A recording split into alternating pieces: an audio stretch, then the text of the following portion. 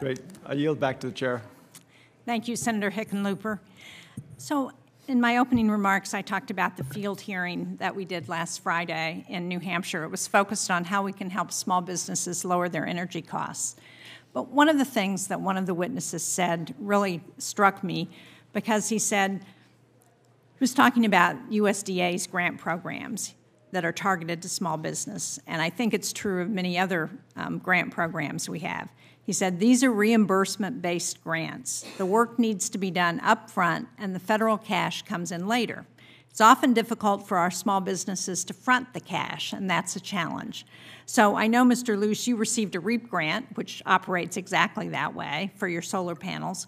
So can you talk about how you dealt with that piece of it? And then I'd like to ask each of the rest of you if you have, and you may have thoughts about this too, but if you have any ideas for how we should be thinking about that problem that small businesses have. Yeah. So for the solar panels, I received a federal low-interest loan through our CDFA. So it wasn't a REAP grant?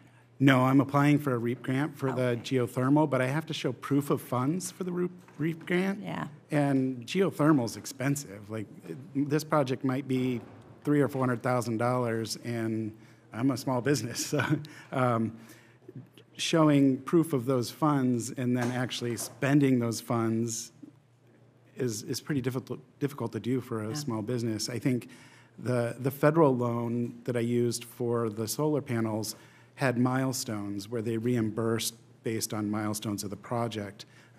Even in that case, I had to go to my bank and get a line of credit to cover some of those gaps. And that was a smaller project than what I'm looking at with the REAP grant.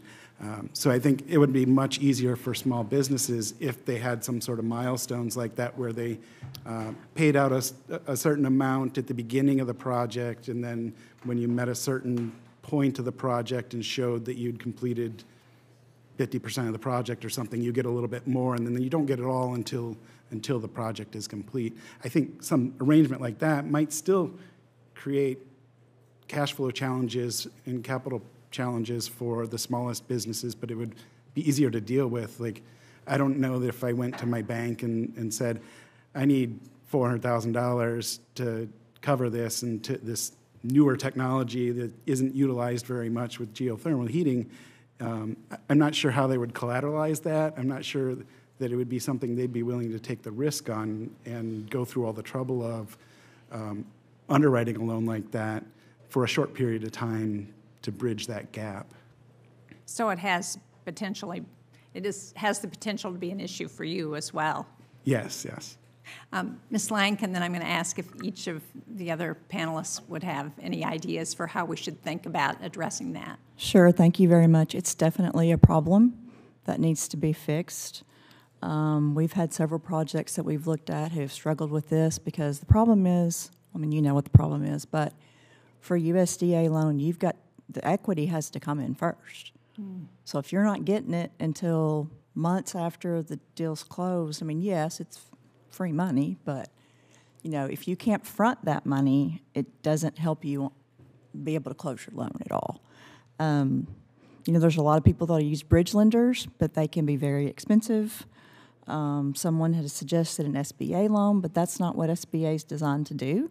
It's not for short-term financing, it's for long-term financing. So I don't have a great suggestion, but it's definitely something that needs to be worked on. Thank you. Thank you. Mr. Barker, do you have any thoughts about that? Well, that's been one of the frustrations in being small-town Iowa. It just doesn't make sense for any project that we have. And so the minute some of these requirements are known, it just stops the discussion right there, and we have to go a different direction and get it done another way. And Mr. Menke? Just going back to Mr. Barker's principle of the best solutions are local, sometimes utilizing our revolving loan funds within the state can be potentially options in these situations. Well, thank you all. I agree. It's clearly a challenge that we've got to think about how to address if we're going to help our smallest businesses.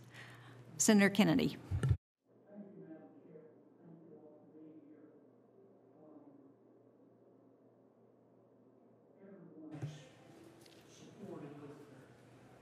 small businesses, rural and otherwise.